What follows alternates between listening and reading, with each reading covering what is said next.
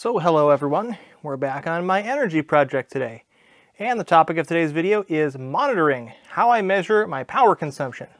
These guys right here are a big part of it. After I did all the work to replace this electrical panel for last video, I didn't take the time to hook these back up because I was going on vacation. I got back from vacation, didn't work on it, so that's what I'm working on today. So here is the power meter I use.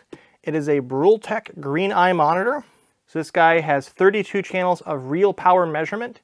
That's actual watts, not just volts and amps separately. He's got a voltage sensor input that I plug in wall brick to that outlet there. And I've got all the current transformers for all the circuits that measure the consumption of every single circuit in my house. Or at least they used to measure every single circuit until I added the second panel and I added the EV chargers and that kind of stuff. So today I'm going to reorganize a bit. I'm just going to be measuring circuits out of this panel today. And so that should be about 30 circuits on this guy here. So it's perfect. So come along with me on this adventure. So before I get too far along, I'm going to take the cover off this panel. All of the transformers are installed as they were before. So I have to take out the ones that aren't connected to anything. They're just kind of sitting in the bottom of the box. So essentially how this works, I got all these little tiny transformers here, and you pass the wire that goes out to the circuit through the little transformer. So the little transformer is going to have a magnetic core, and that's going to have some wires wrapped around the secondary, which come out this bundle here. So essentially when current passes through the circuit, so it's passing through the transformer, generates an electric field that induces a magnetic field in the core, which then induces an electric field in the secondary, which is a sense wire. It's much, much smaller than the current flowing through the primary, of course, but it's small enough we can measure it. So these transformers are either listed as like volts per amp or amps per amp, like milliamps per amp. So I don't actually remember what type these are. I actually have some of both, I think. But this board has some different connectors on it for voltage type or current type. They call them type A and type B current transformers. In my case, none of these circuits are going to be backfeeding.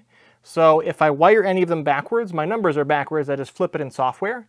If you're backfeeding, like a solar input or something, you probably want to be careful that you get the polarity correct, so you're aware of what direction is positive in the transformer and what wires hook up correctly to the monitor. Okay, so I got all the current sense wires done. I have 30 of them. So I have 2 channels unused on this guy, which is fine. This guy here, I could start monitoring. There's only 4 circuits in this panel up here. This is the sub feed to the other panel. So most people, when they set up a meter, they're like, well, I guess I could monitor my main and then like a couple other circuits, but I took a different approach. I said, I want to monitor absolutely everything. So I need a current transformer on every wire, every breaker. And as soon as I do that, I don't need any big ones anymore because I just need a current transformer for each load, however big that is. And I don't care about the main because I can just add them all up. So this is the 60 amp sub-feed breaker that feeds that panel. So I don't need to monitor this one because I already have every single circuit in this panel monitored. I can just add them all up. The 4 up here is the EVSE car charger in the garage, the car charger on the pedestal, the air conditioner, and the oven. So the oven is 120/240 split, so it would need 2 current transformers. The charger on the pedestal is 2 wires, so it would only need 1. The air conditioner is also 2 wires, so it just need 1. The garage would only need 1, but I actually ran a neutral anyway, so it has a neutral and I probably should run 2 separate transformers. But anyway, I think I need to get another monitor for this panel separately because this one gets fed by the generator and this one doesn't. And so I'd like to be able to monitor the voltage on both panels separately. So this thing only has 1 voltage monitor, which comes from this. So it's a 12 volt AC transformer brick. So I can plug it in right here and find where to tuck the wiring. Basically this plugs into a port on here, and this is how this measures voltage. It doesn't use this for powering itself. It actually has a separate 5 volt input. And that's why I bought this as a PoE splitter. So it takes power over Ethernet from my switch, splits that out into 5 volts for the device itself and Ethernet for the device itself. And I've got 12 volts from the transformer that it uses to measure voltage.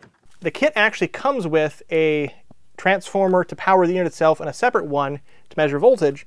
And I found that when the power goes out, this thing disconnects, which obviously makes sense because it's powered by AC power. So I instead decided to power it by PoE. So I can know for certain the power's gone out because the voltage measurement drops to 0, but the unit doesn't disconnect.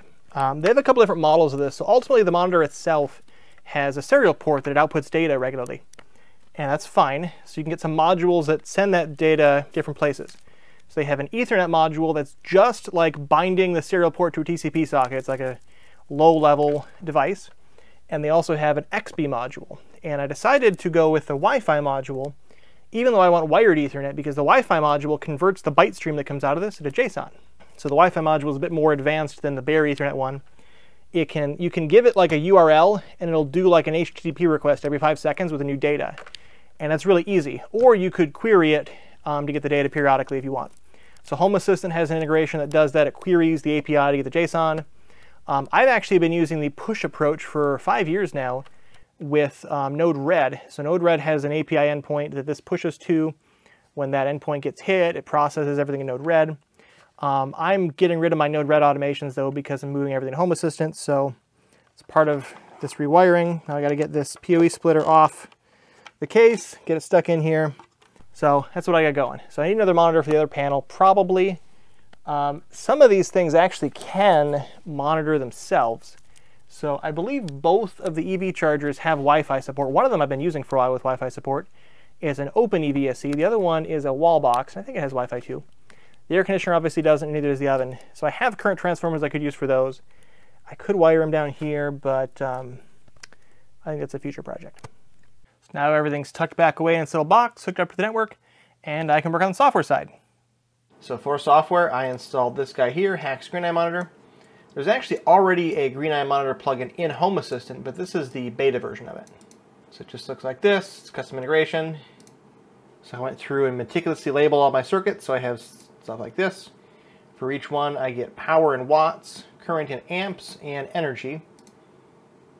Energy is what actually comes from the monitor. So you can see it'll spike up when you use power. The integration then calculates this power, which is really useful.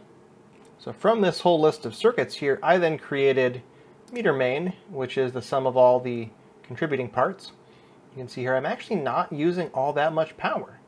So this is a quite low number here. Now obviously if I hired a professional to install something like a generator or a solar system, they would probably look at it and say, well, you have a 200 amp service, you're going to need like a 8 kilowatt, 12 kilowatt inverter, something pretty big like that. For a generator, they'd probably say like 10 kilowatts. It's probably a minimum for them. But looking at this, a 2 kilowatt rating with like a 3 kilowatt surge, we could probably keep our power within that during a grid down situation for quite a long time, quite happily. Maybe a 4 kilowatt inverter, that'd be perfectly adequate. One nuance to that though is the phase spread. So I am in North America, we do use 120 240 volt split phase power. This does not accurately show which power is on which phase. I guess I could go through all the circuits and tag which phase they're in, add up 2 separate totals for the phase 1, phase 2, add that up to meter main, but I didn't do that. So I don't know what the phase imbalance is. I know in particular the dishwasher and the microwave share a 20 amp circuit. This is not a good thing because they can draw more than 20 amps together and often do, not for very long. So that alone would cause greater than 2 kilowatts on one phase, which is probably going to cause a huge phase imbalance for like a 3 or 4 kilowatt inverter. Might not be able to handle that. But anyway, I got this number here.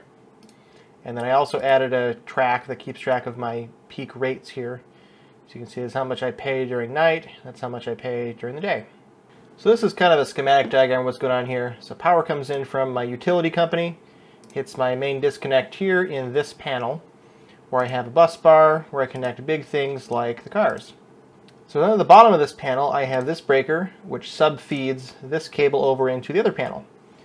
And these breakers all have meters that I added today. They're actually just regular circuit breakers just like these. I just drew them with the meter because they have meters also. And that goes out to all of my loads in the house.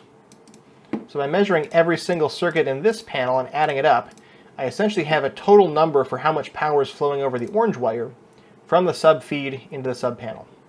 So because I put all this work in to have this second sub-panel with in the graphic, the orange wire feeding it, I can now essentially cut that orange wire and add an inverter or a battery system there to power everything in the second panel. That obviously won't include the car chargers, the air conditioner, but that's okay, that's my intent.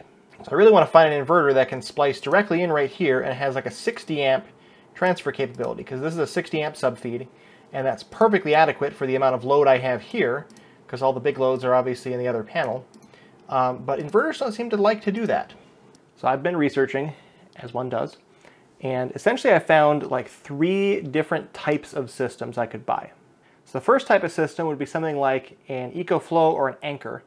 This is a portable, they're really heavy, but a portable battery bank. Now some of these large models, the large Anchor, the large EcoFlow Delta Pro, Delta Ultra, whatever, they have quite a lot of power capability and they could easily handle the load that I need to put on this. Now what they don't have is they're portable, so they're not going to be hardwired in. Now these companies all make some sort of automatic transfer panel where you can plug some big proprietary cable in from their transfer panel into their battery. Then I'm tied to using their battery, which is fine. I'm intending on leaving this with the house, obviously. It's part of the house. But it just seems kind of weird to me as a portable system to have a proprietary connector. I guess there's no good connectorized way to do this. I mean, the real connectorized way to do this would be using like IEC, these connectors. We don't use them in North America though. All of our connectors are kind of awful, so I can see why they use their own connector design, but I don't like it. The second thing I've seen, there's a lot of home energy storage systems. Now these are mostly things like the Tesla Powerwall, and I'll just call them Tesla Powerwall clones.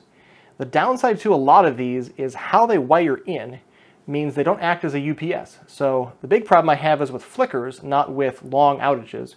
I mean, I guess I have a problem with both, but for long outages I can plug in the truck. And so because I can plug in the truck, I don't care about the long duration stuff designing this system. I care about the short-term UPS capability. So to handle grid down, what most of these do is they don't have like a 200 amp interrupting capacity. So the main feed that comes into the house, in my case, is 200 amps. That's really common in North America. I know people in Europe are going to be absolutely weirded out by that, but it's 200 amps because we use such a low voltage and because we don't care about efficiency here. So anyway, when the grid goes down, the inverter has to isolate the power from the main. It cannot backfeed. And so two ways to do this are to use a grid transfer relay or like an isolation relay. So the way Tesla does this with their Powerwall is the Powerwall is wired into a circuit on the panel. So coming into my drawing here, I would add a new circuit breaker down here and run this off to the Tesla battery. But because it's just a circuit on the panel and it's backfeeding into the panel from the battery, it has to cut off power at the top at the meter. So they need to be able to get rid of that wire when the power goes down so they can backfeed into this whole system. And so they do that with a second box that has a 200 amp relay. And obviously the 200 amp relay takes some time to click, but also it's not part of the unit itself, it's remote. So the unit itself has to detect that the power went down, then open that relay, cut off all the power to the house, then it can start backfeeding it to island. But it can't be feeding that back onto the grid. So essentially what a lot of UPSs do, if they're capable of sustaining the load on battery, at the slightest hint of a power outage, they can isolate themselves from the grid and just power the whole load, and that's fine. But the Tesla Powerwall can't really do that because it's not sized to handle a 200 amp load. So that's why they have to wait for the grid to go down, isolate, come back. And a lot of solutions are similarly based. So the third option I have is to use like a 48 volt solar inverter with 48 volt server rack lithium batteries. Not necessarily server rack, but 48 volt stuff. And so 48 volts is kind of the highest DC voltage that's relatively safe to work with. DC arc faults are a big problem, even down to much lower voltages than AC arc faults, because AC arc faults will eventually be opened by the AC sine wave and DC ones never will be. So anyway, there are some hybrid inverters, such as the ones I put on the screen here, and these are essentially designed to take AC in, DC to the battery, DC in from solar also usually, and AC out, and manage all of this power transfer with some high voltage DC bus internally.